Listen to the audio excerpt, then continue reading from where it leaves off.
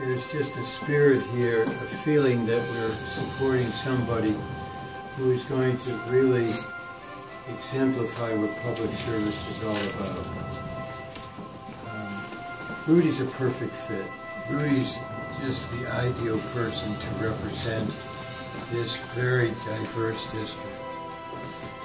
There could not be, I think, anybody who would serve it as well and whose work really connects all of the dots.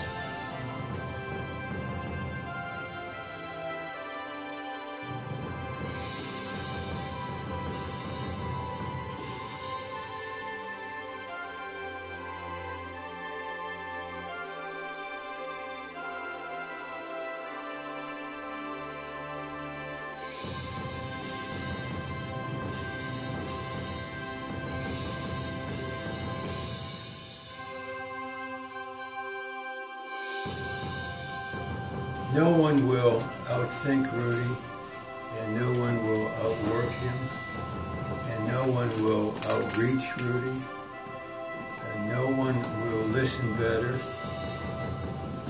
and no one will make tough decisions that have to be made. And that's really what serving in the Congress is all about. I think we have the opportunity, and in a sense the obligation, to help him out.